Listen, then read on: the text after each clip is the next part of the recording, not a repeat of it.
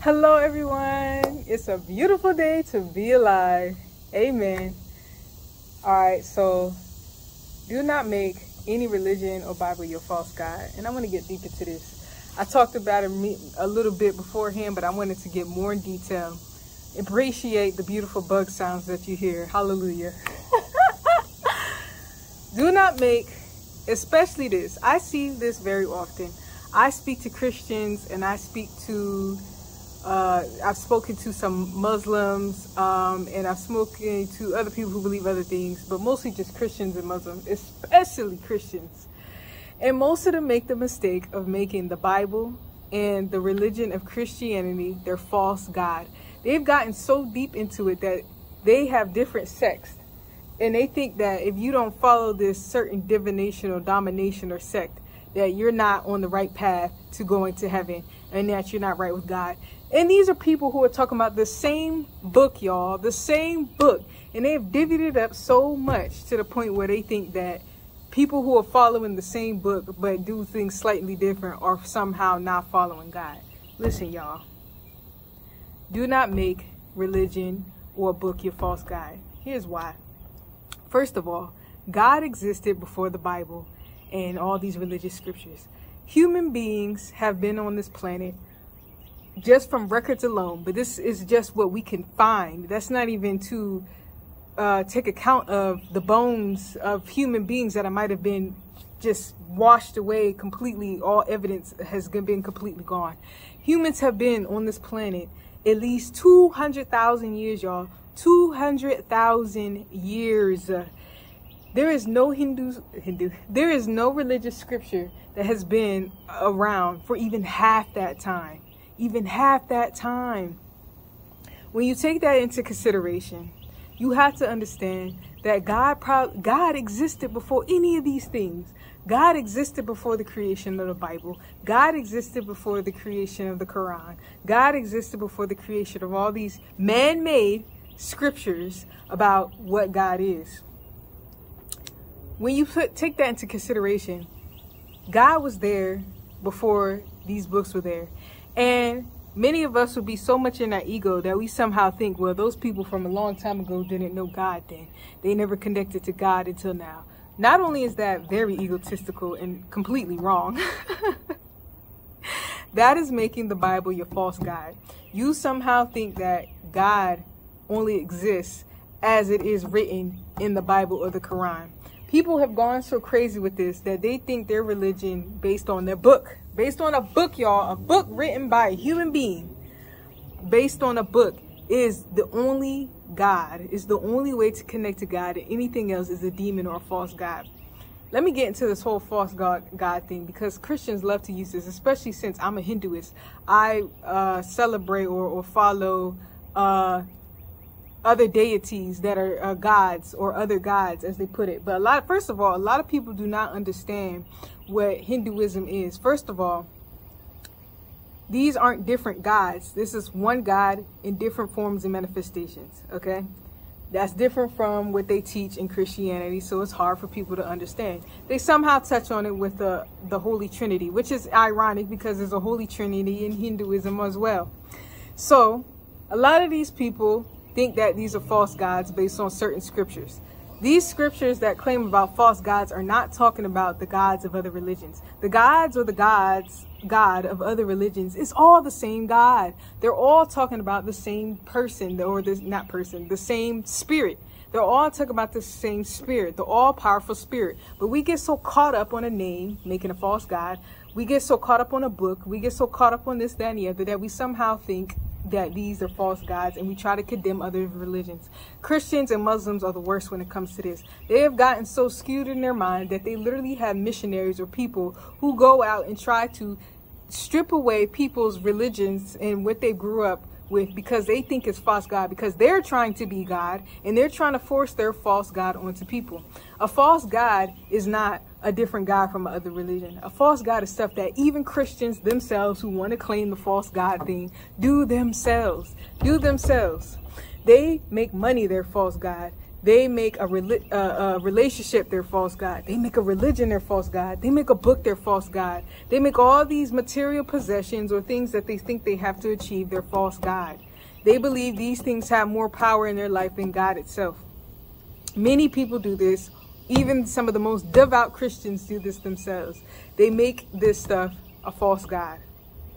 The human mind wants to have a hierarchy, think they're better than, and condemn others. The human mind is full of ego and is flawed. The human mind is what created religion. The human mind even changed some of the scriptures. I believe without a doubt in my heart that some of the as someone who's been reading all of the major religions and the religious scriptures, I have no doubt in my mind and in my heart that many of these things have been corrupted. People have changed it because once upon a time, the church had power, especially in Christianity. I know this for a fact. In Christianity, the church had power over people. They realized that they could control people by using a book that is basically trying to dictate and tell you what's going to happen after you die, right? So because the scripture existed, they wanted to take power over other people. And if other people realize that God is outside of a religion, that you can access God by yourself without the need of the church, without the need of a pastor, that you have the abilities of spiritual powers, which is in the Bible itself, y'all. You have the ability of having spiritual power. They knew that if you knew these things, you would not need the church, because you wouldn't. You wouldn't need the church. All of this is manipulation for people to have power and control over people. These are people making a book their false god, or they want to be like God and control other people and dictate what people do in their lives. Y'all could look this up, y'all. I'm not just saying stuff to make things up. However, on the contrary, these things existed for a reason. Upon doing some research, especially since I started reading the Quran, I'm not gonna lie, y'all, I started reading the Quran, right? And there were points in the Quran where I got upset. I'm not even gonna lie. Reading the Quran made me mad, and I couldn't fully understand it. And it's because I realized some of this didn't seem like the word of God. Some of this seemed like they were trying to control people again. However, I'm not upset about it. And why do I say this?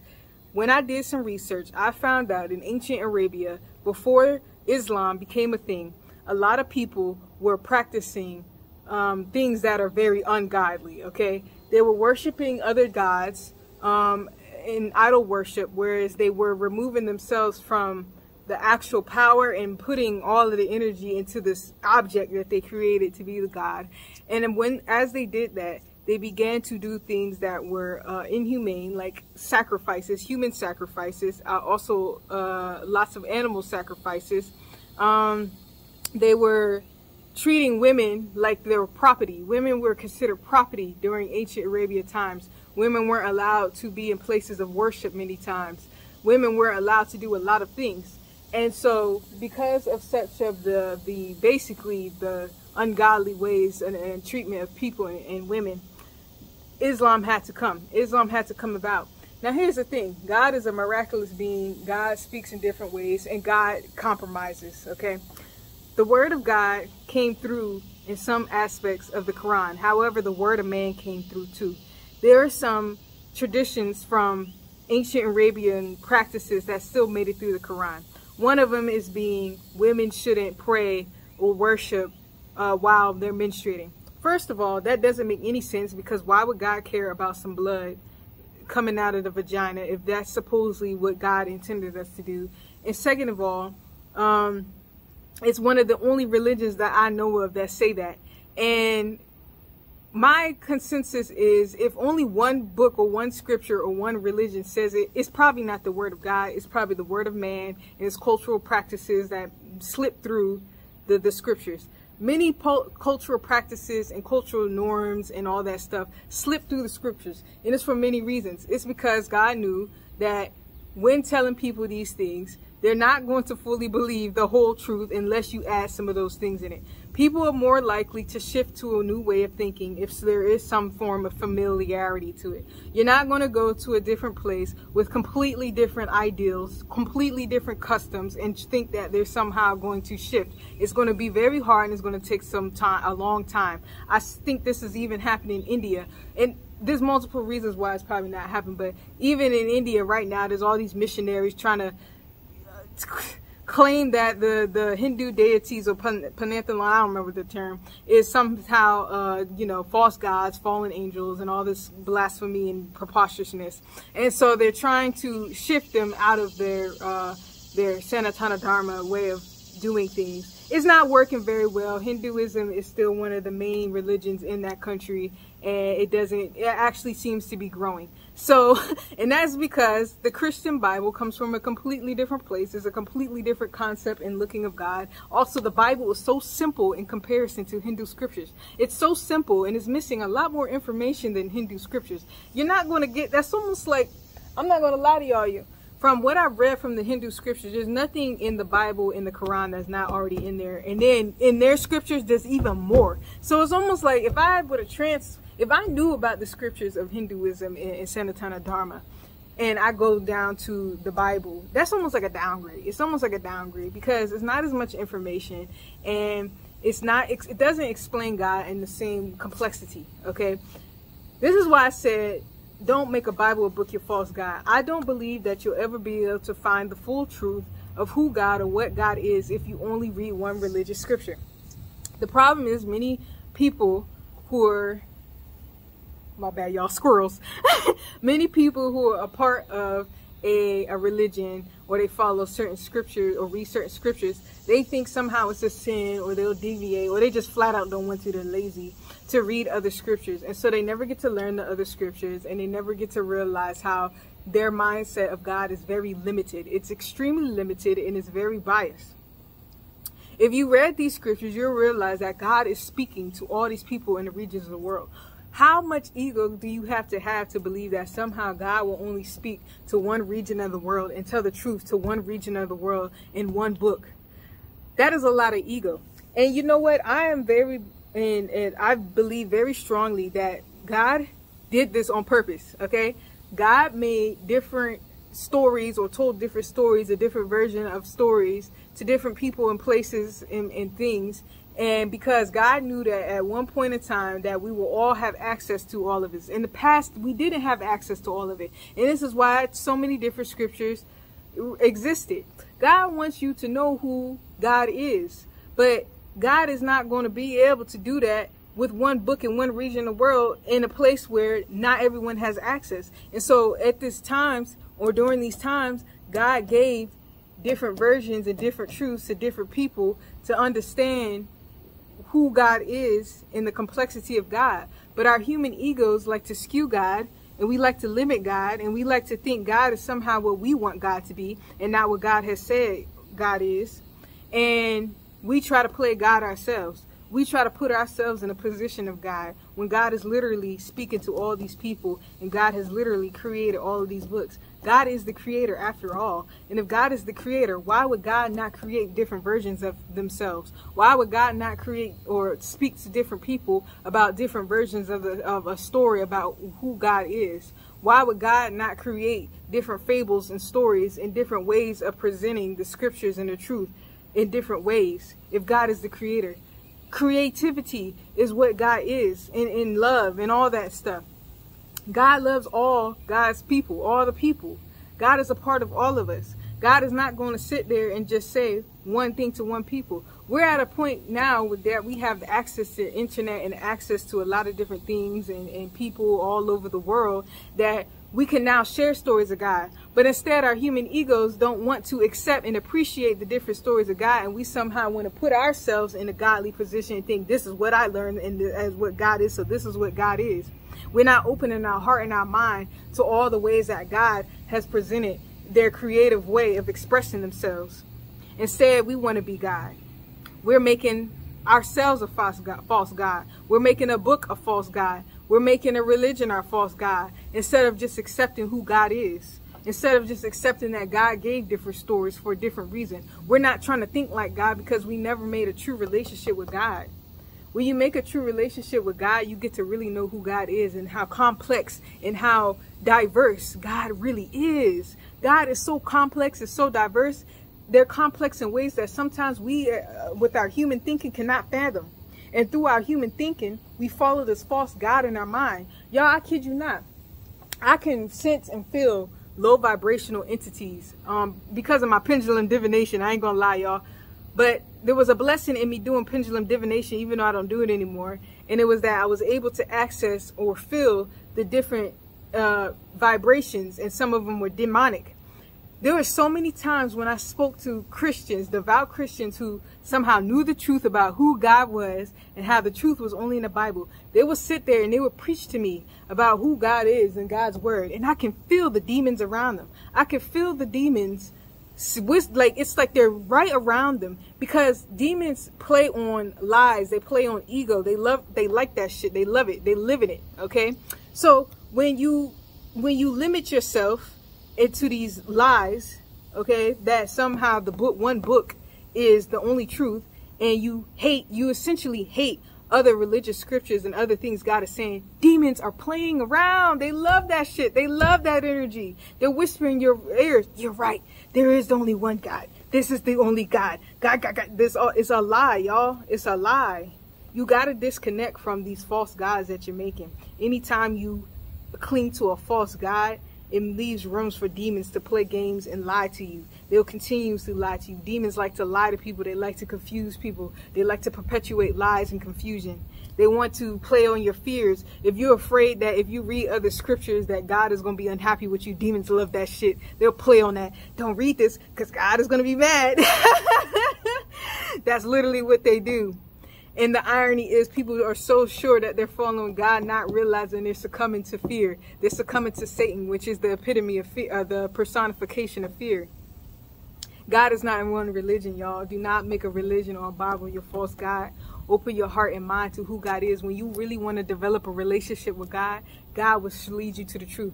Y'all, let me tell you from my personal experience. Once upon a time, a long time ago, I had prayed to God, said, God, if you really exist, show me the truth. Little did I know, and this is by, mind y'all, I was not any religion, nothing. I think the most that I had was read. No, I don't even think I got to that point. I just asked God, if you really exist, show me the truth. I just kept praying that shit because I was down and struggling. Y'all, it led me to finding the Dhammapada and the Bhagavad Gita. I only read the Dhammapada because the Bhagavad Gita was beyond my comprehension. So was the Dhammapada, but it was written in a more simplistic way in a poetry form, and I was into poetry at that time. So I read the Dhammapada, and the irony is that in Buddhism, they don't believe in God, but they do believe in the power of the self, which is still very important. And so I believe all of this, like I said, I believe all the scriptures have some grand importance. I read it, and I learned a lot from there. And from there, I read more and more. And then when I got about 4 years ago, I called on to the spirit guides of high truth, compassion, love, and light to guide me in my life. And they came and they guided me in my life. And the first person that introduced themselves to me was Lord Shiva. Lord Shiva came down.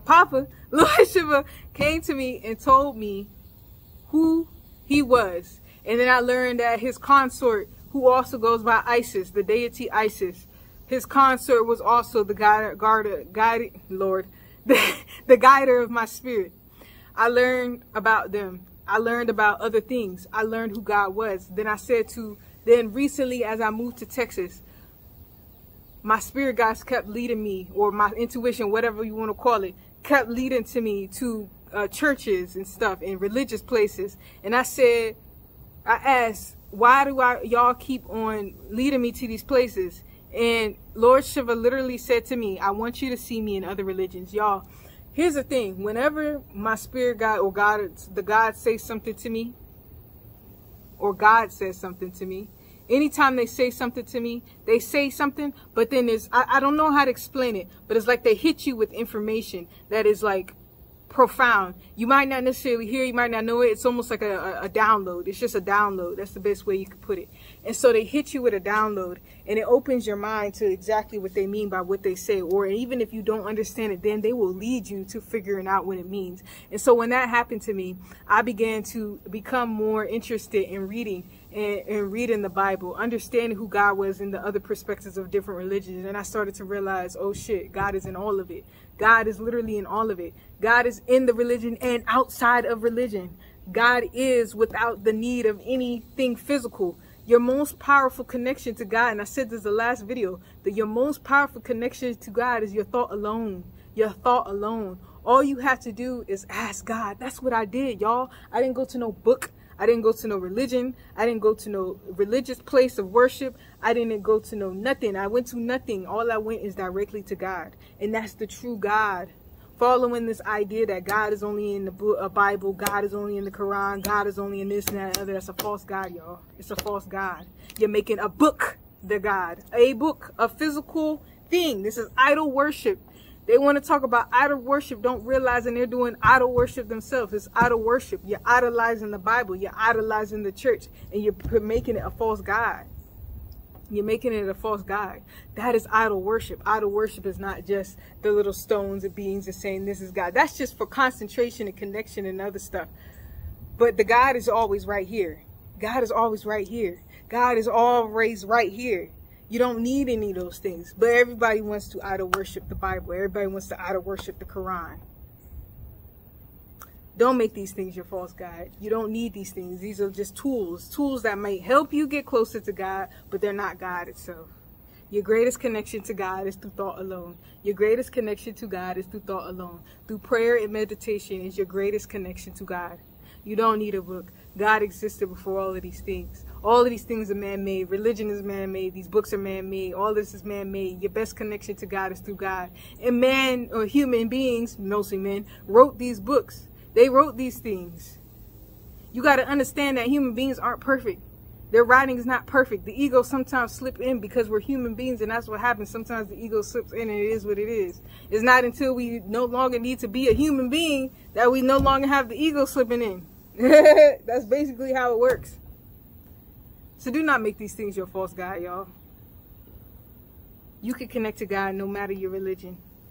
And I say this to religious people who want to sit around, especially Christians, because they irk my soul when they do this. They come to the videos with Hinduism, and they want to say, oh, these are fallen angels, these are evil. Y'all, first of all, this is extremely disrespectful, because you don't see them going to your stuff saying Jesus is a false God and he's a fallen angel and he's a demon.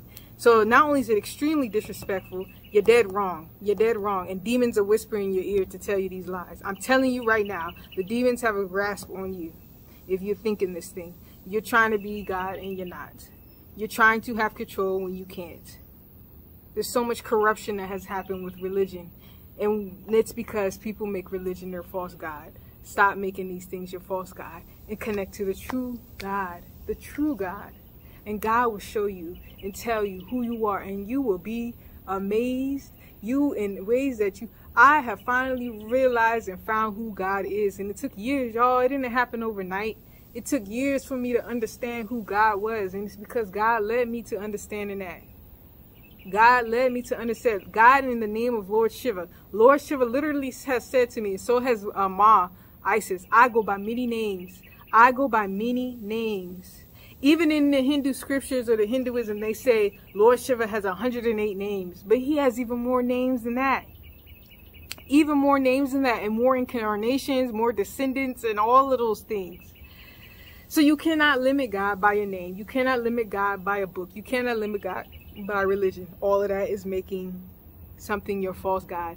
And the even biggest irony of all of this, even the God in the Bible came from a polytheistic religion.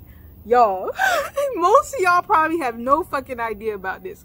Yahweh is one of the names, or Jehovah is one of the names of the deities. Oh, hey, Squirrely. Within the Canaan or Babylon, I don't remember, the Canaan religious followings. One of their gods was Baal, which is funny because it's in the Bible, and some other stuff, and Yahweh or Jehovah was one of them. Somewhere along the way, I think the Jewish people took out Yahweh and Jehovah and said, you know what, this is the most powerful God of all the gods in this polytheistic religion, so this is the God that I'm going to worship and stuff. Y'all know the history of what y'all talk about. So while you sitting there talking about false gods and false this, that, and the other, your whole own religion is doing the same shit. Right now, Squirrely is sitting here waiting for me to give him food, but I ain't even got no food. Or her. Hey, Squirrely, look. Y'all, look at the squirrel. Can y'all see? I can't even see if you can see it. Squirrely. Anyway, I'm about to end this video. That's the video, y'all. I hope you understand. Stop making God other things your false God. Make a true connection to God today. Ask God, God, if you exist, or God, who are you? Show me who you are. Let go of religion and all these other limited versions of God in your head, and just ask God who you are, and let God show themselves to you, okay? That's my message, y'all. Oh yeah, if you want to support this channel, check out the description. Like, comment, subscribe, do all of them things, and I'll see you guys for another video. Peace.